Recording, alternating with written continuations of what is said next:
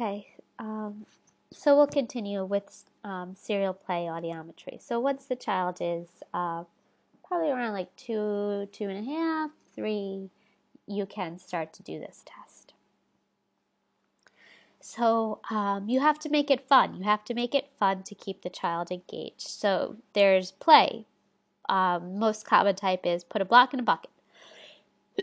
The child, again, you have 2 audiologists. So the audiologist sitting in the room with the child is going to hold a toy block to the child's ear. And whenever a tone comes in, the child is going to be taught to put the block in the bucket. And then the audiologist is going to get excited and say, yay, congratulations, good job, you heard the sound, okay? So you can do this either with headphones or in SoundField.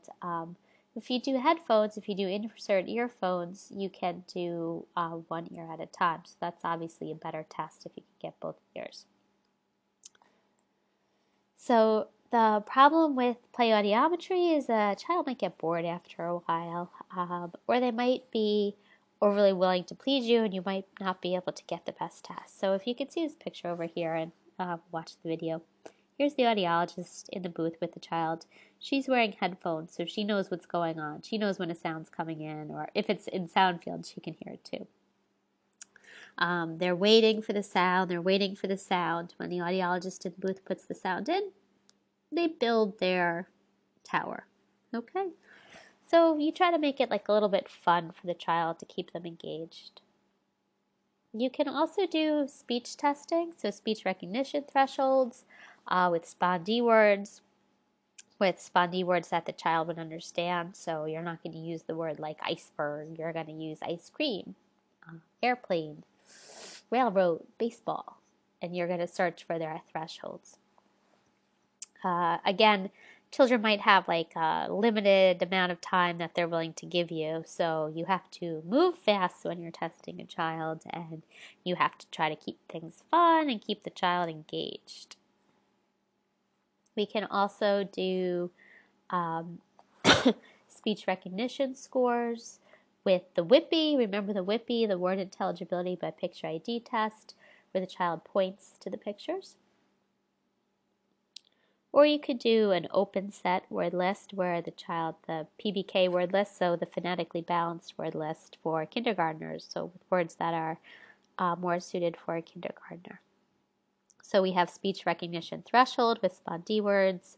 You have speech recognition scores, which you can obtain through the WIPI by pointing to a picture or by using a phonetically balanced word list and having the child say the picture back to you.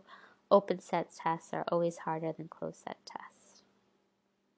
When you're done with your testing, you double check, are your pure tone thresholds correct? Does everything seem to make sense and line up? Does the SRT correspond to the PTA? We don't use masking. If you remember, masking distracts one ear while you test the other ear. It's a little confusing for children because they'll say they hear the sound, the sound of the masking noise that's just present. So it's tough to do masking on kids. You're not going to do it on kids.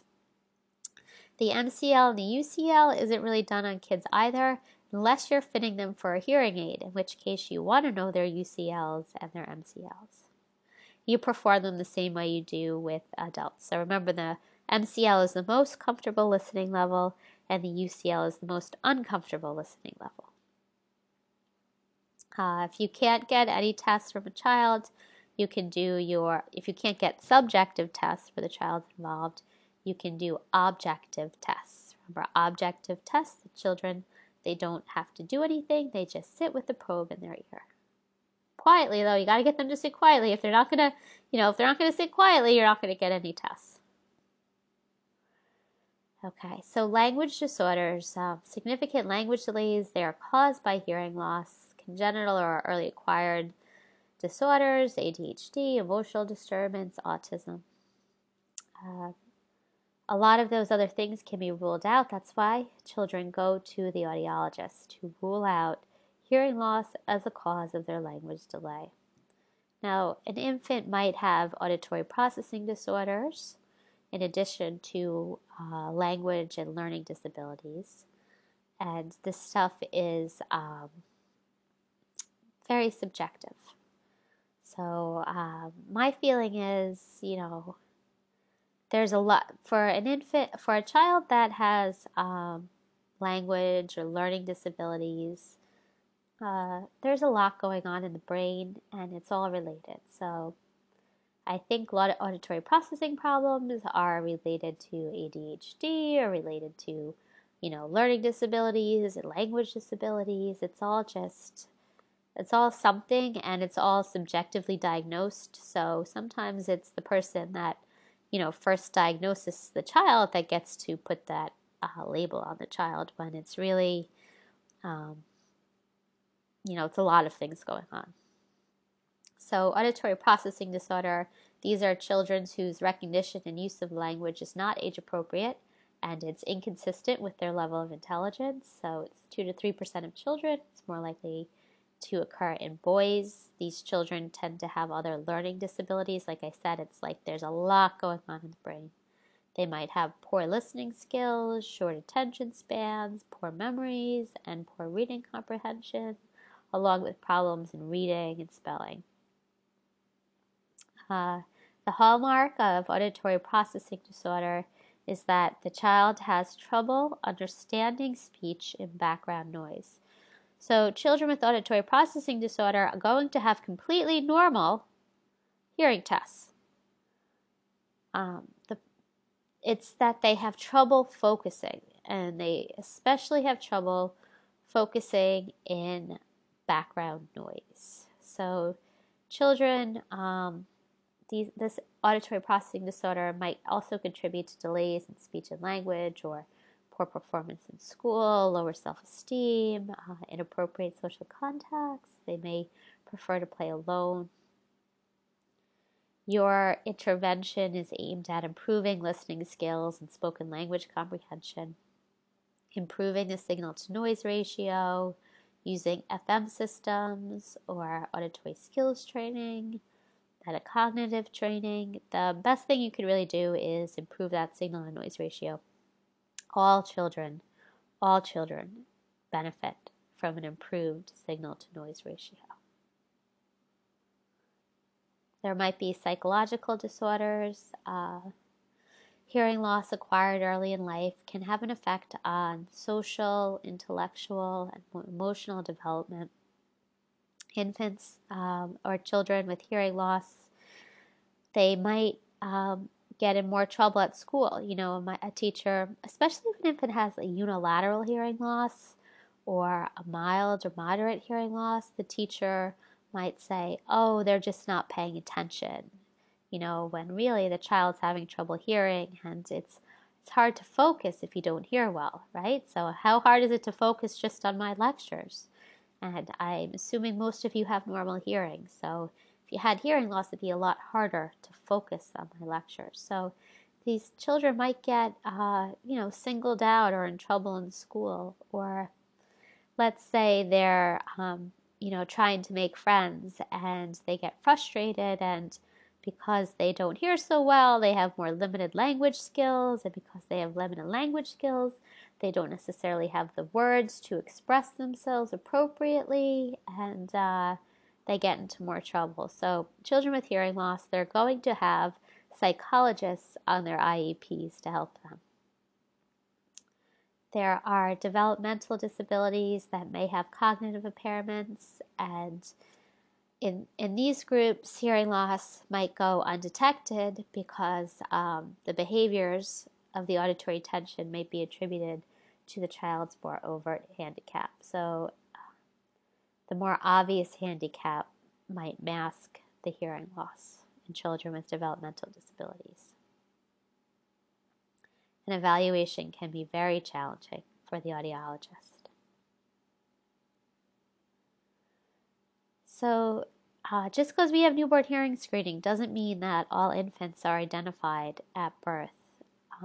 Many children, by the time they enter school, have developed a hearing loss. So it's very prevalent. It's very prevalent. If you work in a school, I can guarantee that you're going to have children with hearing loss on your caseloads.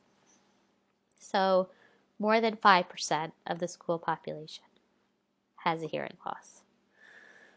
And it's supposed to be, all hearing should be screened every year, or at least every few years. And unfortunately, I don't know, well, I do know New York City's justification behind it. It's a stupid justification, but New York City doesn't even screen for hearing anymore. They justify it. They say that, hearing loss because of newborn hearing screening, we don't have to worry about identifying hearing loss in schools anymore, which is completely not true. Hearing screenings, you'll probably do some of these when you're in graduate school. You fix the intensity on the audiometer at 20 decibels, and you check 1, 2, and 3,000 hertz. So you just got to move fast. This isn't the best test, but it's better than nothing. And it's able to test a large number of children in a short amount of time. Some screens use tympanometry, which is awesome. I did a screen on a school in Queens Village, and I used tympanometry, and it turns out that like 60% of the kids I tested had a middle ear pathology. So like 60% of the children I tested had fluid in their ear or negative middle ear pressure that I wouldn't have known about had I not used tympanometry. Environment is important. So, you would test in the quiet nurse's office. You're not going to test someone's hearing in the cafeteria, right? That would really mess up your test validity and your reliability. Sometimes a child might have a non-organic hearing loss. A non-organic hearing loss is, it's when the child pretends to have a hearing loss. So the causes could range from a misunderstanding. So maybe the child didn't understand your directions, or maybe they're doing it on purpose. It is easy to identify kids that are malingering. The earlier you identify it, the earlier it can be managed, the better off the child is. So, for example, let's say a child is in school and his parents are going through a divorce, and he goes and he gets his hearing tested, and he's not really paying attention, and he fails his hearing test. So the audiologist sends him back to the classroom, and she says, all right, next week you have to come back, in a few days you're going to come back and get your hearing test again. So the kid's like, I can get out of school again, I get out of class again to get my hearing tested, and then the child fails again. And then maybe they try another time, the kid gets to leave class again to get their hearing tested. And eventually it turns into, they have to go see an audiologist to get their hearing tested. And then when they're at the audiologist, the mom is there and the dad is there, and the child's getting a lot of attention. And then they keep up this charade because there are other things going on at home. So children that have non-organic hearing loss, they're very easy to identify because you could have a normal conversation with a child, but their thresholds they would be pretending with thresholds that they had a profound hearing loss. You can't have a normal conversation with a person that has profound hearing loss. Also, it's very, very hard it's impossible to consistently get, abnormal thresholds. So it's important to talk to the parents about their behavior, refer to a psychological consultation. You're not going to say to the child, I know you're lying, I know you don't have a hearing loss. You absolutely do not want to say that. You would say something more along the lines of like,